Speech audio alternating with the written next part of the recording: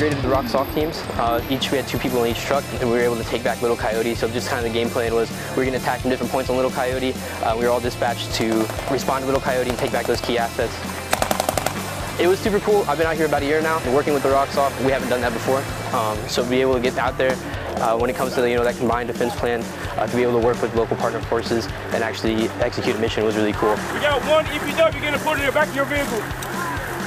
Being a combined air base, having both U.S. forces and Korean forces on the base, it's very important that we work well with both sides. That way we can execute the mission, whatever that mission needs to be, whether it be air base defense, law enforcement, whatever it is on that daily basis. So to have those guys out here and actually be able to do something like this where we're executing an entire mission plan and see it through with those Rock Out Special Forces was a big deal for us.